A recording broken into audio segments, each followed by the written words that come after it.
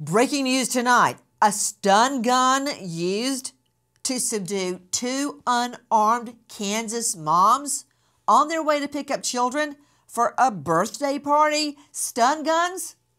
In the last hours, we also learned their cause of death. These two ladies, mothers, stuffed in an ice chest, buried out in a cow pasture with chunks of hay on top. Now we hear about bloody clothes, stun guns, and duct tape. Good evening. I'm Nancy Grace. This is Crime Stories. Thank you for being with us.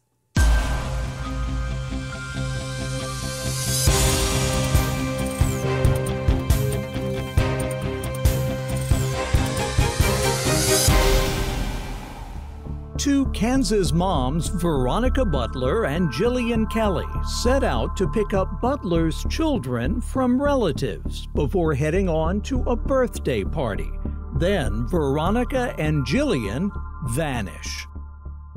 What in the world does stun guns, bloody clothes, duct tape, ice chests, buried in a cow pasture have to do with these two beautiful moms picking up children on the way to a kid's birthday party?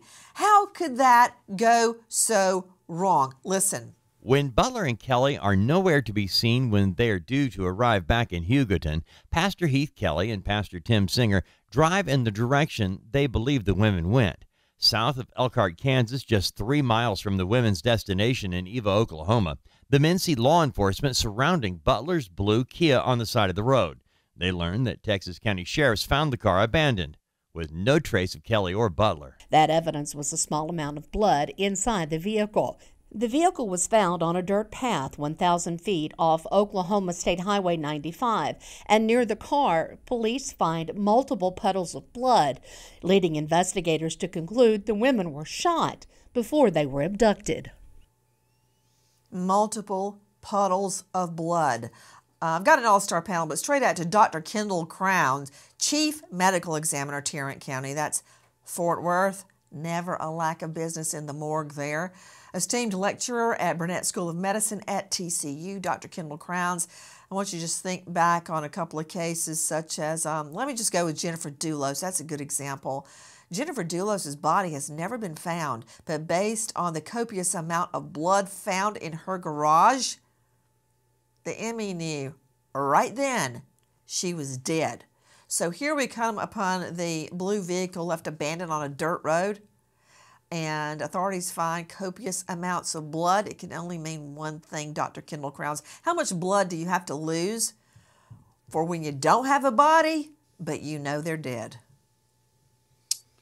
So usually when you're looking at large pools of blood, anything that starts to look like a gallon or over a pint, I'd say once you get near a gallon, you know that person is probably dead because you don't have that much circulating blood in your body. So anytime a large amount is seen, you start assuming that the individual has been murdered. We often will see it in car seats too, because the car seats will soak in a lot of blood with the foam. And again, once you see a lot over a gallon, they're dead. Just looking at these two moms, and to just to exacerbate what I believe a jury is going to hear, the car is found by a couple of preachers. Yes, that's right. One of these ladies is a preacher's wife. Okay, let me understand this. Joining me, Annette Lawless, investigative reporter. Annette, thank you for being with us. So I've got two ladies. They don't have guns on them. They don't have knives on them. They're on the way to pick up children to a children's birthday party, and one of them is a preacher's wife. And they get really gunned and murdered. Mm-hmm. Mm-hmm. When How this do story we know unfolded they were here, stun gunned? Well, we didn't know immediately. I will say that this story, when it was initially shared with us by police, the initial message was just these two ladies are missing and we're looking for them. We didn't know that the vehicle was abandoned in this rural part of Oklahoma. We didn't know of the violent crime that had happened. We just knew they were missing. And it was something that really, I mean, it gripped us so hard. But then, as we've learned through these different court documents through the weeks that have passed, every little piece of information is just absolutely shocking. You know, I don't think people understand. Let me go to Chris McDonough. I mean, I would have no reason to understand if I hadn't been there when it happened, what a stun gun really does to you. Chris McDonough joining me, director of Cold Case Foundation, former homicide detective, before that vice detective, now star of his own YouTube channel, The Interview Room. Chris McDonough, explain what a stun gun does. It's bad enough that they're dead, but to think they were tortured before they were killed on the way to a kid's birthday party, what does a stun gun do to a person?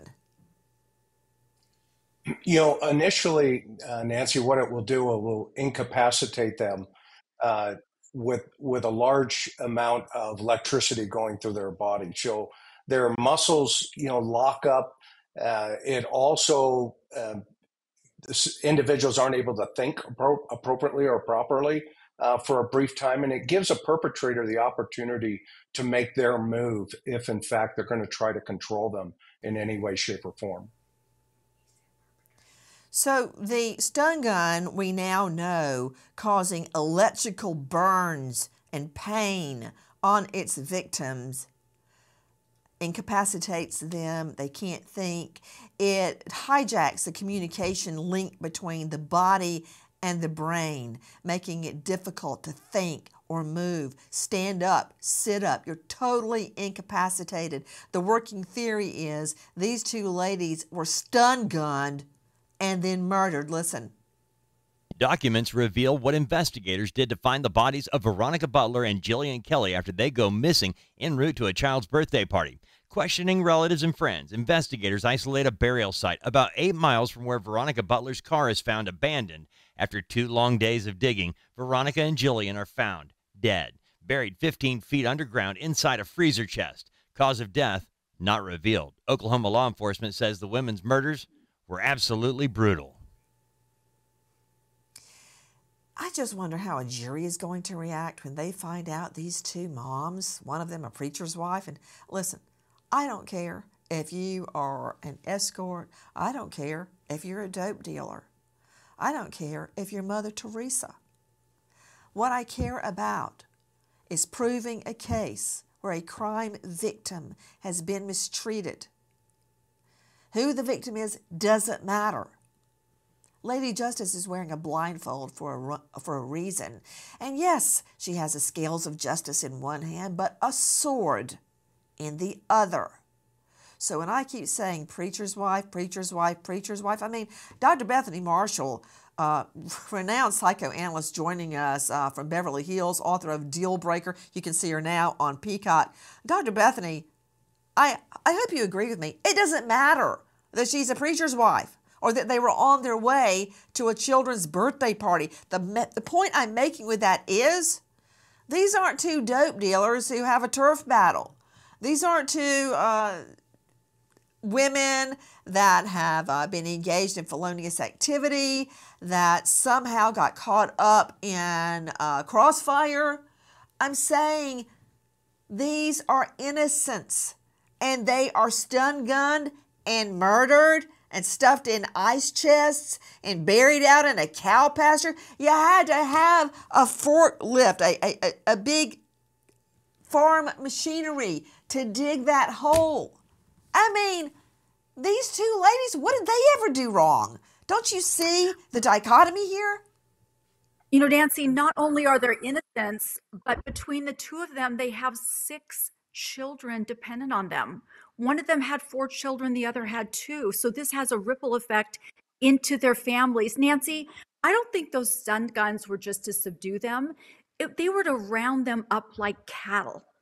This has a feeling like somebody came, like the whole villagers came after them with pitchforks. Whoever did this had horrendous hatred for one, if not both of these women, and really they had worked themselves into some kind of a frenzy, because they could have, subdued and killed them in sort of a soft kill kind of way, but they chose the most difficult route, stopping them in their car, hitting them with stun guns, knifing them, putting them in a freezer.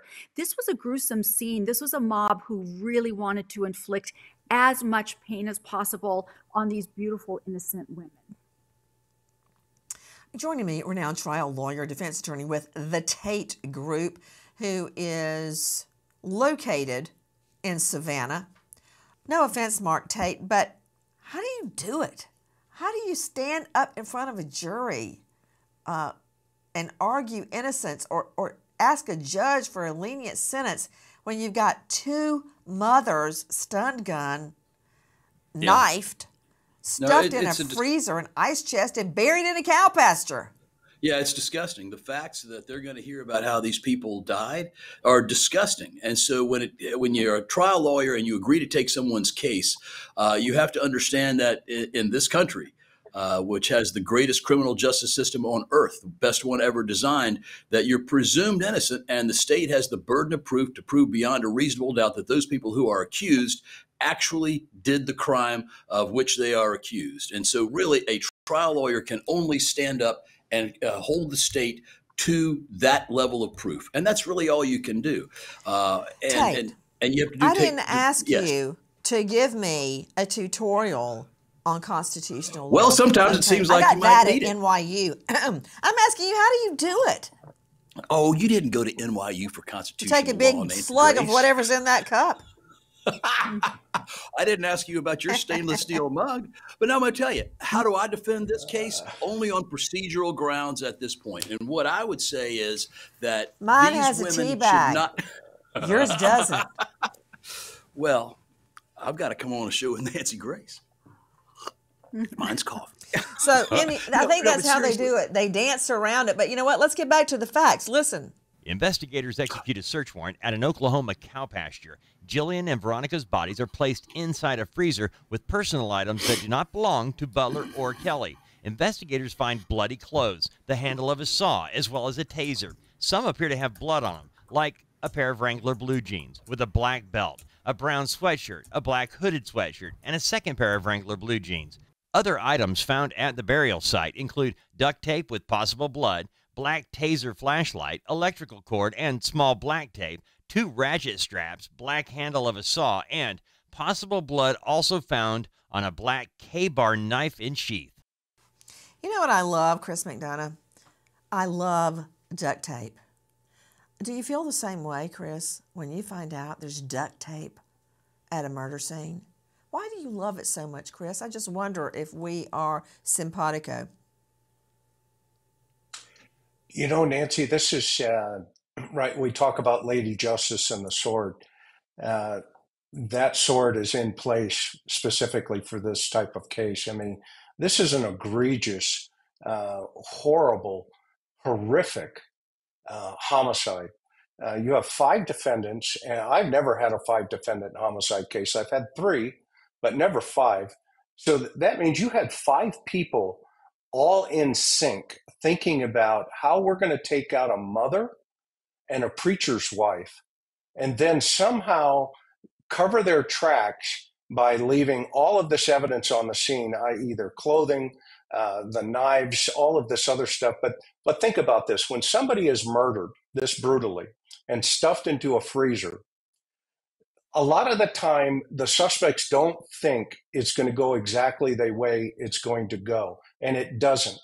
So I'm wondering if they were going to mutilate these bodies. You know, why bring a saw to a crime scene where you're going to bury somebody? Why bring a huge K-bar knife to a crime scene where you're going to bury them? So this could have gone as bad as it did. But I think they probably had a lot more on their minds, and they ran out of time, or something happened. You know, Mark Tate, I'm going to speak on McDonough's behalf. I agree with everything you just said. Mark Tate, veteran defense attorney practicing with the Tate Law Group out of Savannah. Tate, I imagine that you hate duct tape as much as I love it for the very same reason. It's the perfect conduit for fingerprints. Yeah, it's an evidence magnet. It's a DNA magnet. It's a hair follicle magnet. But I think that all of those things go to show that these are not professional killers. And I think that when you talk about trying to ameliorate sentences or make them less severe than what they should be, I mean, this is not this is not Manson murders. These were not those kinds of people.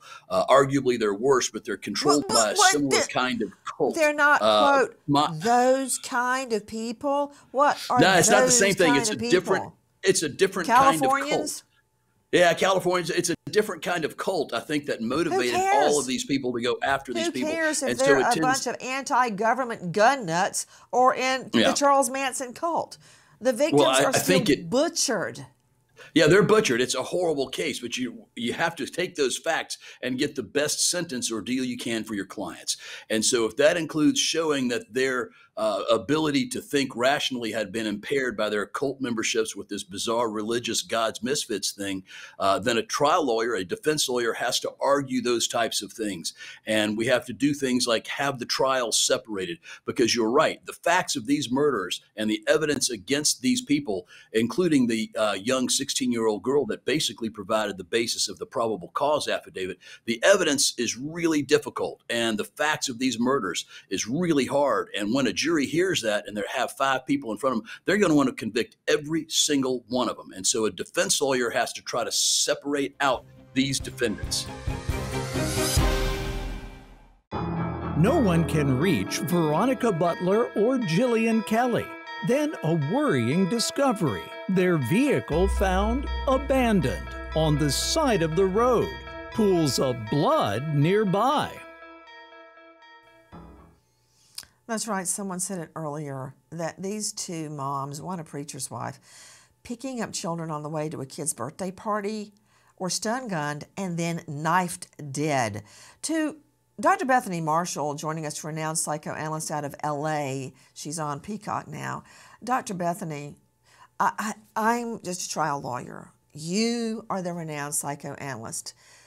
I can't verbalize it. I'm not sure I have the vocab to do it justice, but I'm telling you, Bethany, that there is a different mindset. It takes a different kind of killer to knife someone, to stab them dead, much less stab them repeatedly, which we've seen over and over. In fact, think about it, Dr. Bethany. That's another thought for you and I to explore on our spare time.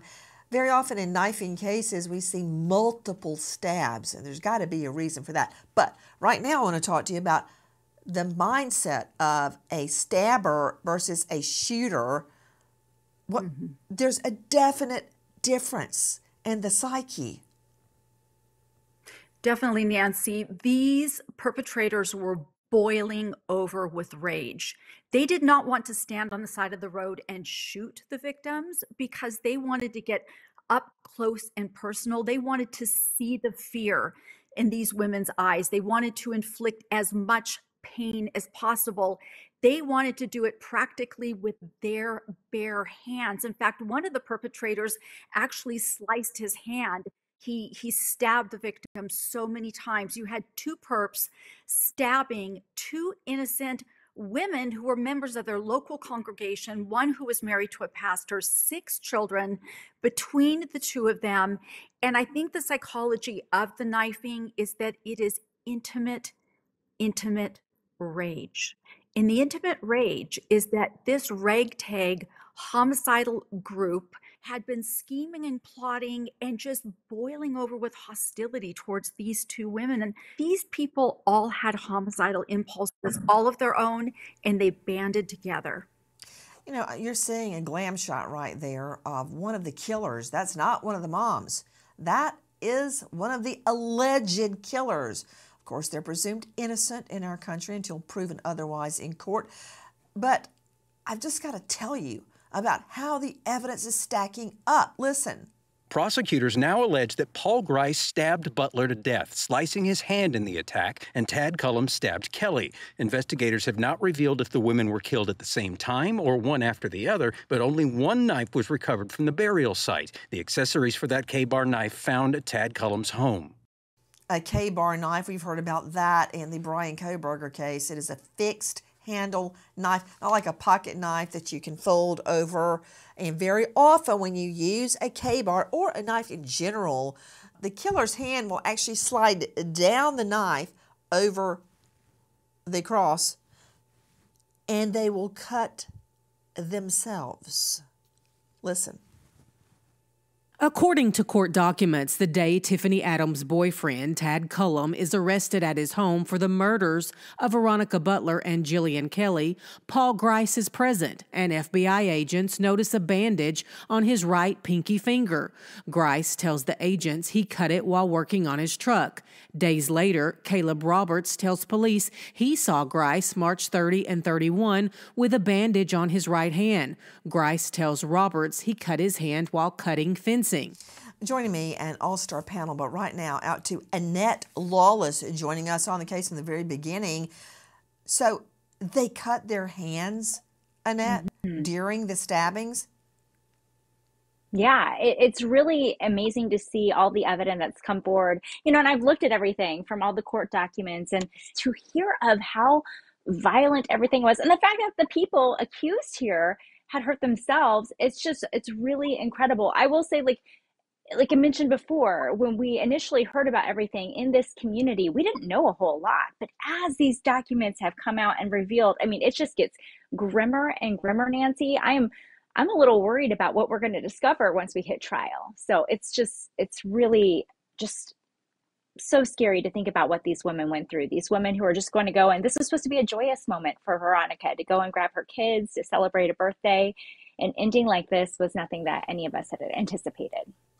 So you've got one guy who claims he hurt his hand fencing, is wearing a big bandage. You know, Mark Tate, I've seen it a lot where knife defendants end up slicing themselves. And if you think that's far-fetched, just think about how many times you may have cut your own hand or finger just when you're slicing veggies or fruit in the kitchen. It happens all the time. Can you imagine in the middle of a double murder? I'm not surprised at all. There's allegations they cut themselves. That's consistent. I think the prosecutor's going to harp on it. I think that from the standpoint of someone trying to defend someone's indicted with this kind of evidence, I think a knife wound that they suffer using that particular kind of knife, I believe that piece is maybe called the bolster. I'm not sure exactly, but you know, it doesn't protect the hand from getting injured while you're stabbing someone. And I believe that the descriptions we've received here today from your folks is that, you know, this is a crime of passion. When you stab somebody, it is not something that you have to be in a frenzy, I think were the words. It's not something that's a quick or easy or intended to be a quick or easy death. It's intense, it's up close, it's personal. And so, yeah, those types of assailants do have those kinds of wounds that are involved. And again, that's why a defense lawyer who agrees to take on the case has to do things like show why those injuries might exist for some reason other than the use of a K-bar knife. It's difficult, but if we're going to undertake as a lawyer to defend these people who have a right to be defended, then sometimes you have to explore each piece of evidence and how it's going to come in, and other potential arguments that can be made about why that evidence exists or could be interpreted differently. That's the system. We'd rather see one guilty person go free than one innocent locked up. So, you know, it's the thing that we're straddled with or burdened with when we take an oath to the court and to our clients. We have to test the prosecutorial theories and have them really overcome the presumption of innocence. This is a very difficult case to defend, and I don't know if there are enough lawyers out there to take on five different assailants indicted with this. And again, it's the testimony of that young 16-year-old child who provided almost all of the investigatorial routes for the Oklahoma Bureau of Investigation to root all of this out. Please join us on our mission to find missing people, especially children, to solve unsolved homicides. If you're on the go, catch us on your favorite podcast app where you can get all of our content where we, in our own way, seek justice. 5 people arrested in the disappearance of Veronica Butler and Jillian Kelly, including Butler's former mother-in-law. What is the connection? A few minutes earlier, you heard high-profile defense attorney Mark Tate using as some sort of a contorted defense that these aren't professional killers. I doubt the dead people care. I doubt their families care whether they were professional killers or not. But the word idiot comes to mind. Listen. Inside the freezer, investigators recover a stun gun, a K-bar knife, tape, a black saw handle, and 2 bloody sets of men's clothing. Prosecutors now say one set of clothes has Paul Grice and Veronica Butler's DNA on them. The other set has traces of Tad Cullum and Jillian Kelly's DNA. You heard a lot of rigmarole about a lot of pressure on a 16-year-old girl. It's the only evidence. There's DNA evidence. Let me understand, Annette Lawless, before I say another word. The bodies are folded up of these 2 young moms, stuffed into an ice chest, then buried in a cow pasture, and I believe chunks of cement were then put on top. I'm just enunciating each word, Annette, so it can really sink in what was done to these ladies. And then in the ice chest, here comes the query. There's bloody clothes and other items, but on those bloody clothes is the DNA of Paul Grice, Veronica Butler, Tad Cullum, and Jillian Kelly. They buried the bloody clothes with their DNA on it. The defendants, the 4 suspects, their DNA is found with the dead bodies in the ice chest?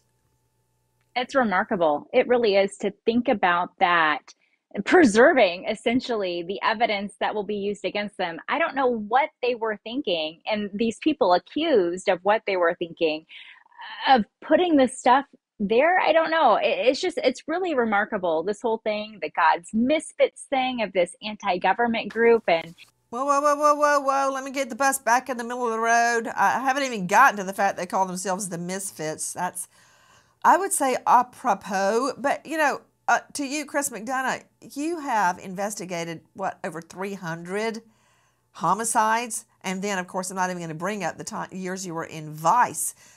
But they don't have to be professional killers. They don't even have to be smart. And I thank God for that, because now I've got their DNA.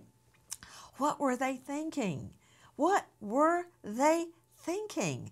Because you know what somebody like Mark Tate might spin out at trial?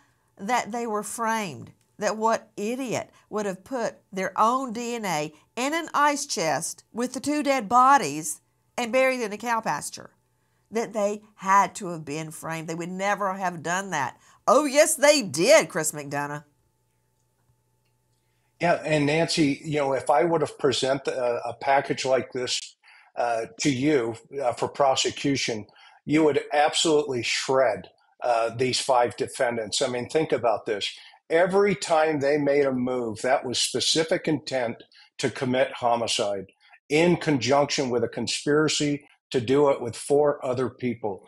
The fact that they're calling them God's Misfits, I wish they wouldn't even use the Lord's name. They should call them the devil's assistants, because that's what this case is. And the knife, if we go back to the knife just for a minute, and the duct tape, again, each one of those weapons, like Dr. Bethany was talking about, the knife in of itself is a control mechanism. It's personal. It has a blood groove on it. Every time that knife is utilized, there is a cast off. Who knows what those investigators have or seen even at that crime scene. And then the duct tape is just a coup de grace. If they're not dead, let's wrap them up and put them in a freezer. My question is, were they alive, still bleeding out in that freezer? And if so, that just even makes this case even much more horrendous. Let me understand, back to Annette. I understand we keep hearing tidbits about how this was meticulously planned to kill these two moms. Is it true that this group actually posted lookouts to alert the killers if law enforcement was coming, if another car was coming along the road? What do you know about two of the women being posted as lookouts? From my understanding, yes, they did have people who were looking out for things. They had plans to go and commit this crime, to go and kill, at least the plan is to kill Veronica, but that plan didn't go through exactly how they intended. But those lookouts were there to make sure that they could go and use those stun guns, so they could go and attack them and get what they wanted to get rid of them. All this? Why? What's the motive? Locked in a years-long custody battle with the children's father, the latest court-ordered arrangement allows Butler to have supervised visits with her young children, Cole and Kendall, who live with their paternal grandmother, Tiffany Adams. Butler plans to host a birthday party for Kendall's 6th birthday and makes a 45-minute drive to her hometown of Eva, Oklahoma to pick them up. Jillian Kelly rides with Butler, acting as a court-approved supervisor for the visit. Documents reveal Kansas moms Veronica Butler and Jillian Kelly were lured, ambushed, and brutally stabbed by Butler's mother-in-law and accomplices. It's hard for me to take in. You know, I have known my husband's mother since college, and in all those years, not one crossword with Mr. or Mrs. Lynch or anybody in their whole family.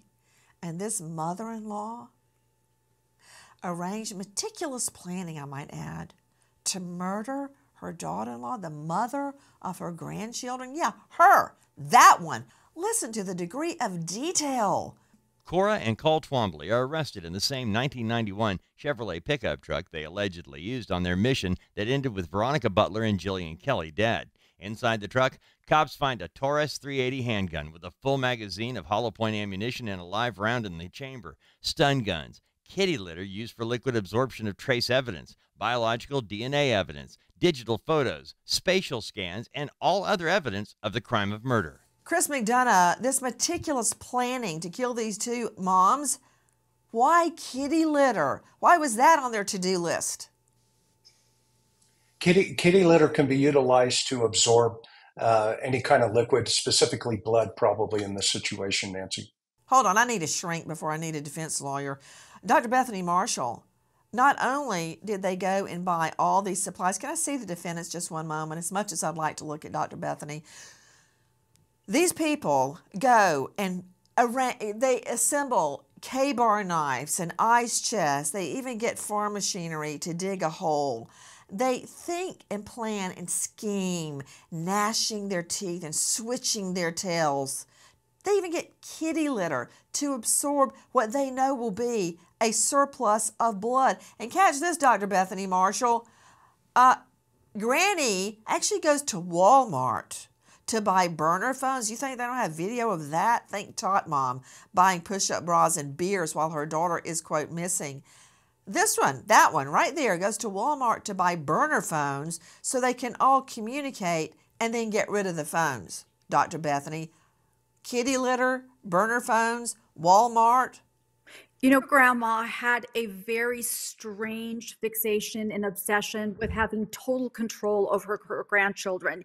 And you see in that one picture how little they are. And it makes me wonder, what would have been the future course of these two children's lives had they been under this grandmother's care? She would have separated them from everybody, homeschooled them, not wanted them to have any outside influences. She did not want to share their love with anybody, but as an overlay, she had homicidal impulses towards her own daughter-in-law, and the kitty litter to soak up the blood, that just tells me how much she hated this person and how much she influenced a whole entire group of people. She whipped up a mob mentality, Nancy, and because of that, I really don't think these two women died quickly. I'm very sorry to say. I think they were likely chased around with these taser guns, knifed in a vicious way. And I agree with the other commentator who said,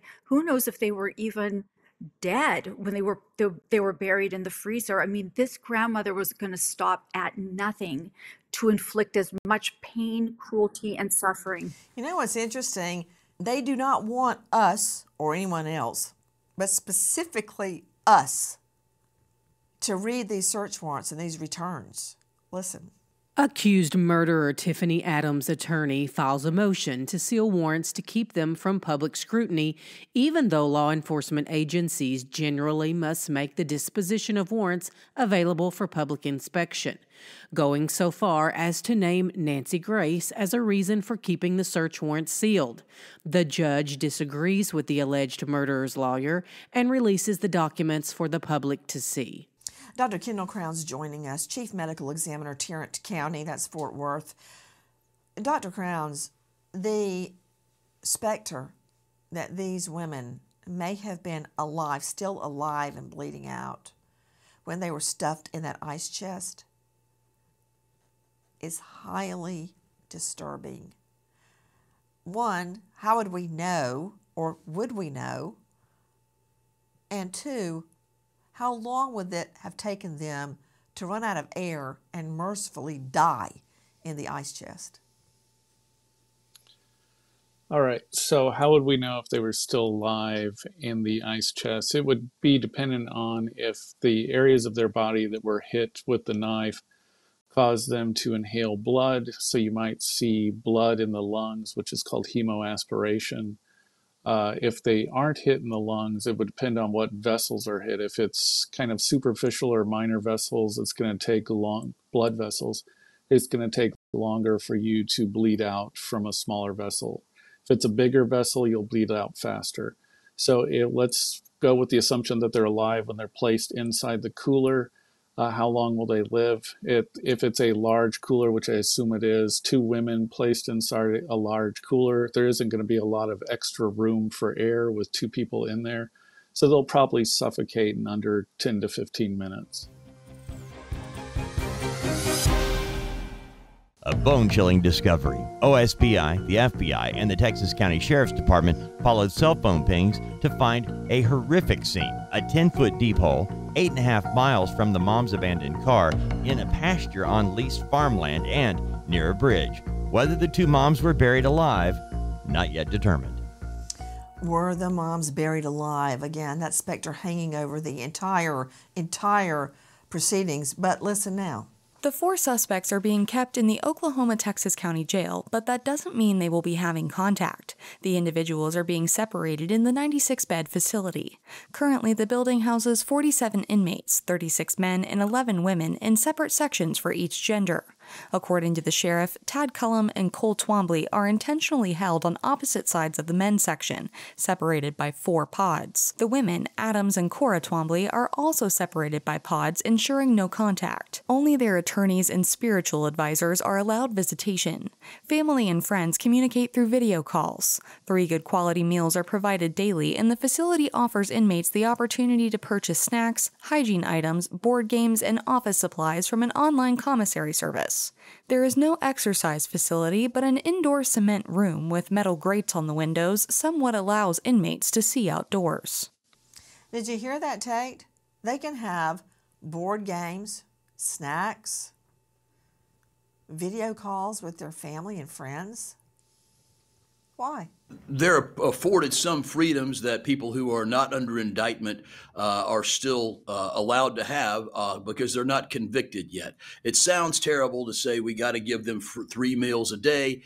And if I were their lawyer, I would tell them not to spend a whole lot of time talking to others, whether they be spiritual counselors or family members, because every single thing they say, of course, is monitored, and anything they say that's even moderately, arguably incriminatory is going to be used against them.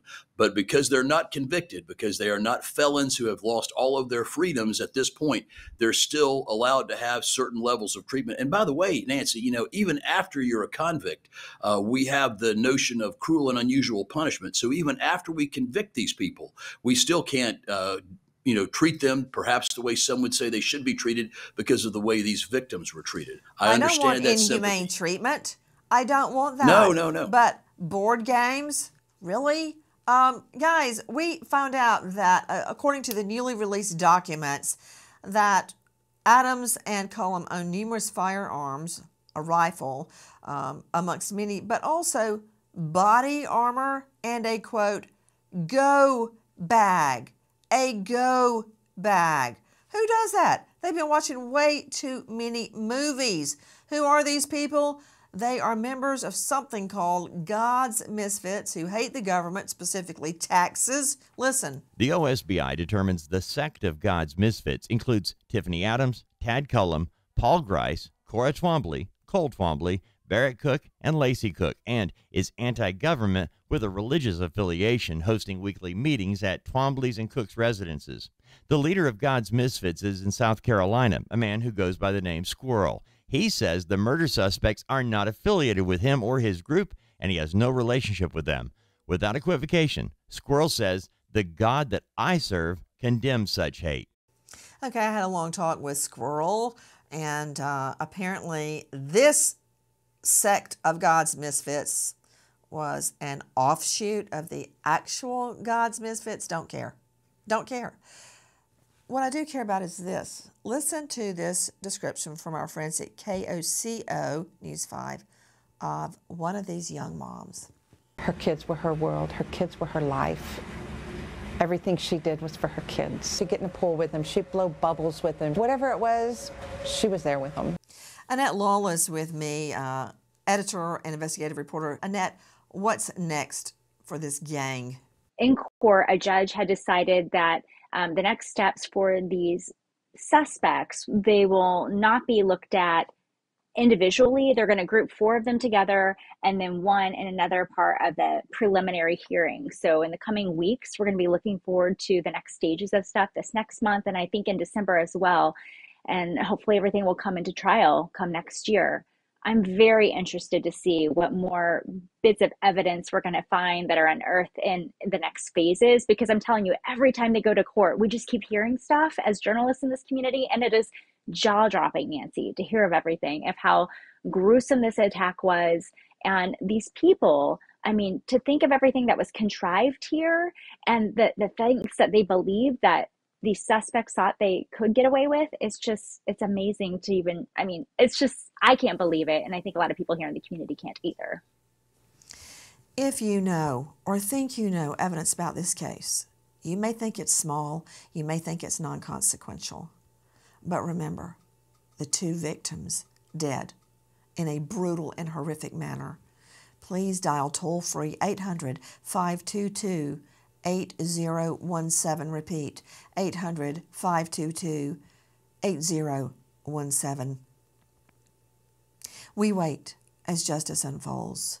But now we stop to remember American hero, Officer Dylan Michael Vakoff, Arvada PD, Colorado. Just 27, shot and killed in the line of duty. Vakoff, a U.S. Air Force vet, got the Air Force Humanitarian Service Medal. He is survived by his partner Megan, grieving and distraught, and his parents, Lisa and Dan. We remember American hero, Police Officer Dylan Michael Vakoff. Thank you to our guests for being with us. And tonight we remember the families of these 2 slain moms. Nancy Grace signing off. I'll see you tomorrow night, 6 and 9 o'clock sharp Eastern.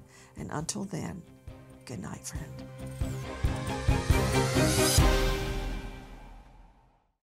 Please join us on our mission to find missing people, especially children, to solve unsolved homicides. If you're on the go, catch us on your favorite podcast app, where you can get all of our content, where we, in our own way, seek justice.